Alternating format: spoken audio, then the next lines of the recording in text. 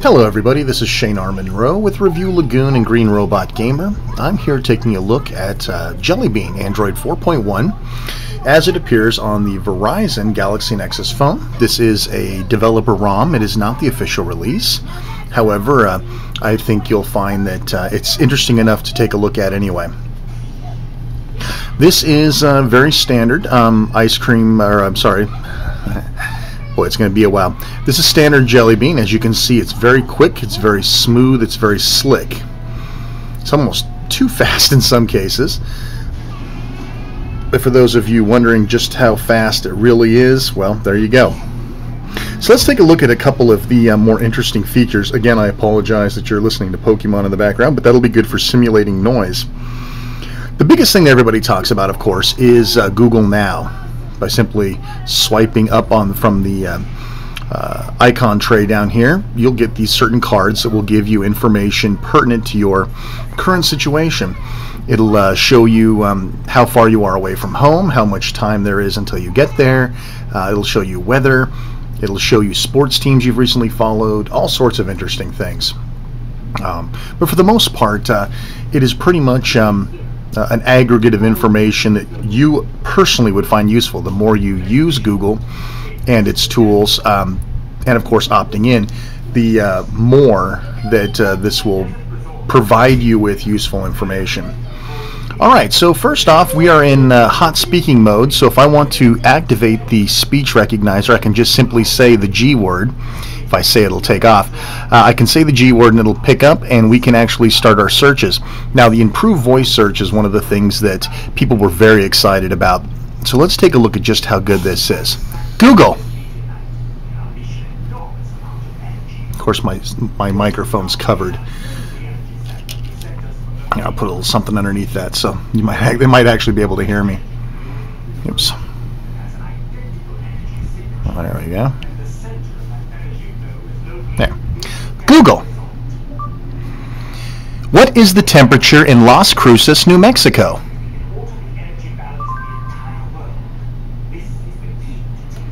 And there you go. Las Cruces, New Mexico gives us the full temperature. Let me turn the audio up here a little bit in case there's speech. Excellent. Google. Can't do it from there. You got to go back. All right, Google. How tall is the Eiffel Tower? There you go. And there are also web results down below. Let's try something else. What is the temperature in Wenatchee, Washington? Oh, that's a good Indian name. And there you go. Now, sometimes she reads and sometimes she doesn't. I think it's a flaw of the ROM currently, or something has to be installed extra to make that work. I've been through so many installs of this ROM, but as you can see, the information is quick and accurate. But what if you don't care about today? What will the temperature be in Los Angeles next Tuesday? And there you go. Let's see, that didn't quite work as well as it did last time. But as you can see, I do have the information available. Los Angeles and Tuesday. Let me try the search I did before. What will the temperature be like in Los Angeles on Tuesday? Again, not quite what I was hoping for. But again, the information was provided. Now, obviously, it's more useful for things like weather and travel. So let's see. Let's try something else. It will not work with calendaring type events or things like that, but it will tell you some basic information. Let's try something I don't think it'll find. What is the fastest land animal on Earth? Now you'll notice we didn't get a card and we actually got Google results, but you'll notice that they're not just bringing up a browser window and throwing it at us, they're actually giving us useful possible tips. And as you can see, within the first 4, I get that the fastest land animal is the cheetah. And if you're wondering where that's from Airplane. I won't ask the other questions. Let's ask something a little more crazy. When does Avengers play in Glendale? And again, it gives us some basic show times for Glendale. Of course, it doesn't give me Glendale, Arizona. It gives me Glendale, California. But that probably, oh, there we go, Avenger Showtimes in Glendale, Arizona. So that would have actually worked out. You also get things like places and images as well down here at the bottom. You can flip over from the straight Google search to something more useful. How far is the moon from the sun? And again, you get basic Google search results. But again, for things that are useful, it'll actually come up and give you something interesting. Let's use the old one that Siri wouldn't work with. Where is the nearest abortion clinic? And there you go, Planned Parenthood, Glendale Health Center, and it's just around the corner.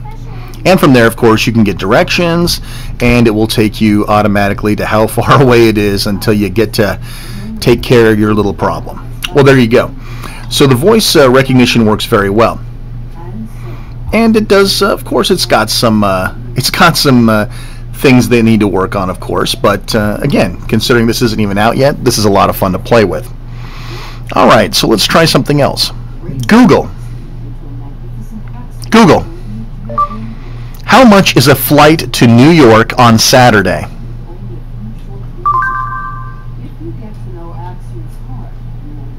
Okay, we got basic search results. Now, as we do these searches, we're going to start to see our cards start to change. We probably won't see it in this session, but that's how you make this thing work. What was the score on last night's football game with so-and-so, so-and-so? Then the team card will start coming up. And there are more cards, too. It'll show how far it is from my daily commute, things like that. It's very interesting. It's a very neat little tool. But let's talk about the keyboard.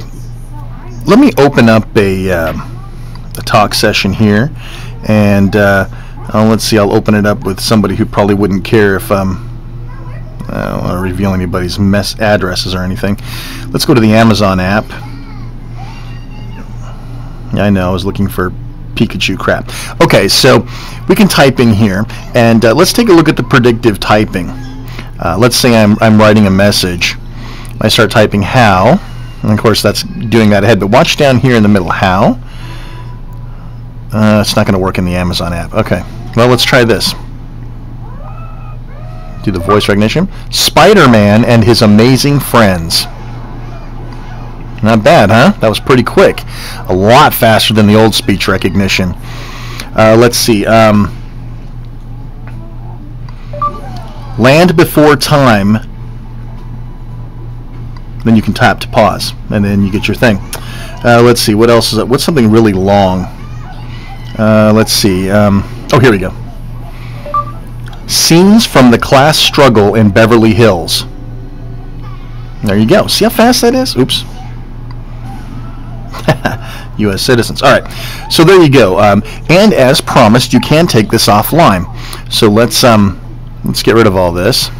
Of course, taking it offline will probably freak Amazon out, but let's do it anyway.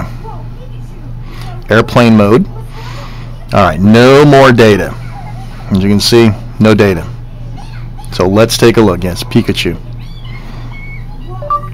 Scenes from the class struggle in Beverly Hills.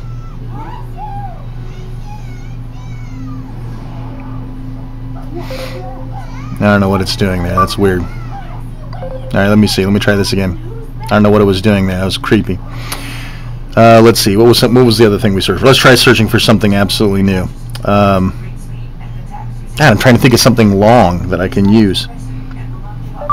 Hello, how are you today? This is a sample of text from my speech. I was trying to load from Amazon. That's the problem. All right. So that's, as you can see, though, it did indeed type in very, very quickly. Let me see if I can find something else that won't be totally tied to that. Let's see. I don't have anything to type into. Okay, let's compose an email, and I'll kind of cover this. I'll compose a new email. There we go. All right. I don't care if you have my email address. It's all over the place anyway. All right, so let's see. Let's just go to compose the email.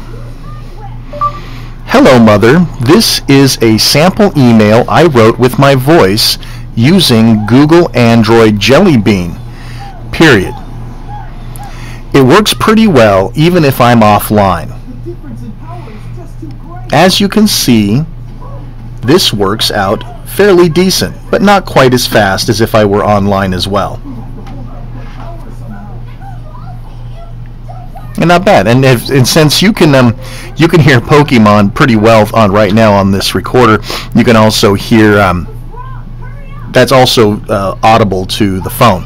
So again, you know, considering that this was done in a fairly noisy environment, and there you go. It works remarkably well to take this phone offline and do that. Let's turn airplane mode back off, get our data back before we take a look at the next thing. So now you've seen the speech recognition, you've seen this buttery UI, which is absolutely true.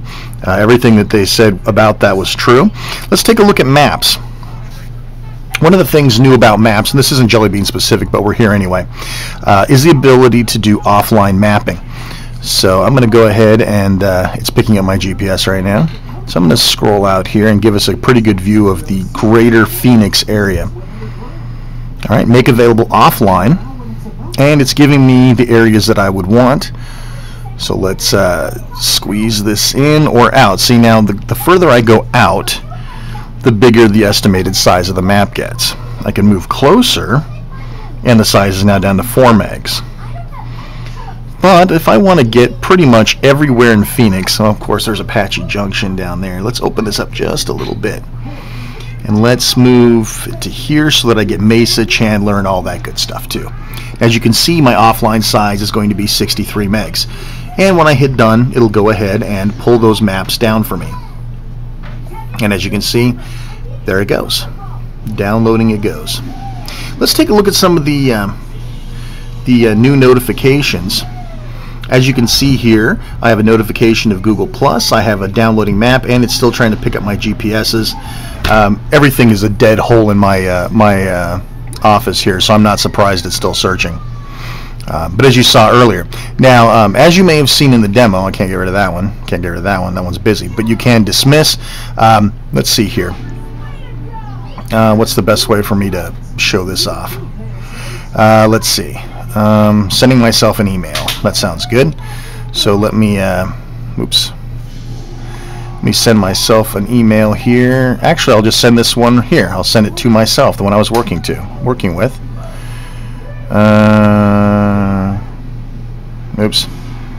Trying to have some faction of privacy here. Test.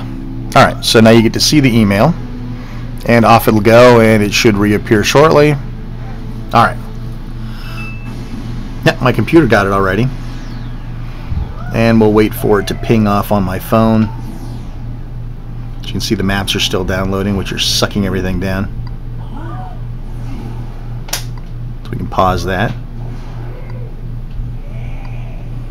And let's see if mail comes in soon. I don't have it set for pinging too quickly. But while we're waiting for the mail to come in, let's see, what are some of the other factors of Jelly Bean? Well, the camera, right? The new camera features. Unfortunately, it's hard for me to take a picture here, but let me see if I can show you something. Let me see if I can just throw something in front of this thing. Let's see. How about the backside of Darth Vader here? Can I get that? There we go. Good. Perfect. Alright. So as I snap the picture, notice it's auto-focusing for me. I can manually focus if I want. But as you can see, it's a little slicker in the way that it focuses. I'll take the picture, and off it goes to the side. Did you see that? I can immediately zip right on back over here. I don't like that one. Deleted. Poof, it's gone. Oops. Hang on a second. If you scroll at it, oh, you have to be pinched down. There you go. Now I pinched and I'm inside the here, let me get rid of that. Alright, let me go back. Alright, so we're back here at the camera. You can see the camera, but the camera's down, so it's going to be black. I'll scroll over. Now I can't get rid of it here. This is a preview, but if I pinch down, it puts me into film strip mode, and now from here I can dismiss it. Deleted. Poof. And of course you can zoom in, do whatever. I already posted how inappropriate that was. Alright, and then of course you can back yourself back into the camera. What's really interesting is as you can see that the camera's active right here. If you are over here and you're panning through No. As you can see, the camera itself is in the film strip. I thought that was kind of a neat touch. Oh, did we get our email in? Oh, we got a Google Plus notification. So let's take a look at this. So we can take this, and usually we could do a double finger grab. Unfortunately, not to be. Did I not send that message? Is that the problem? Oh, it came in too fast. That's the problem. Okay. Well, I'll see if another email comes in while we're waiting. So the camera functionality is considerably improved as well. As you can see, it does things a little more intelligently. Let's see if there's anything else I can show you. Of course, the widgets are pretty interesting. If you try to add a widget on the phone and there's no room for it, as you can see, it'll try. I'm trying to record a video here, Brian. Oh. As you can see, it'll push the icons out of the way to try to make room for the widget. Okay, I want the widget, and the widget goes in. Perfect. And of course, you can also do things like resizing pretty much any widget. And notice when I resized it, it shoved that guy out of the way. That's pretty cool. All right. Well, I guess I'm not going to get that. I'm not going to get that email in that I was hoping for. Let me see here. Well, while you're staring at my screen, let me see if I can send an email from my computer, if that will be quicker. Yeah, Jelly Bean's very impressive, especially considering this is really just an early release. Let me see if I can make this happen here. Alright, you can enjoy the Pokemon while you wait. Alright, so I'm going to send it. Let's see if the phone will pick it up before it picks up on the other thing. Not looking good. It already picked it up. Alright, well, let me see here. Let's see if I can force some other notification to happen. I wanted you guys to see these because they were pretty cool. Download's still paused there. Maybe if I just go ahead and let it finish. Oh, there we go. Alright, so there we go. Now you can see how the notifications look now. They have icons and they're cool looking. And look at this. How about that? I can actually bring that down using the two fingers, right? That way I really never have to go into email. I know this is probably something I can deal with later. We'll just dismiss it. Very cool, very revolutionary. I love it. And any of the notifications that appear at the top will automatically be slightly more opened, so that you can see more of the information without actually having to double finger slide it. Well, that's pretty much some of the real basic functionality of 4.1. Hope you enjoyed taking a look at that, and thanks for bearing with me with my various interruptions and listening to Pokemon in the background. This is Shane R. Monroe with Review Lagoon and Green Robot Gamer. We'll see you next time.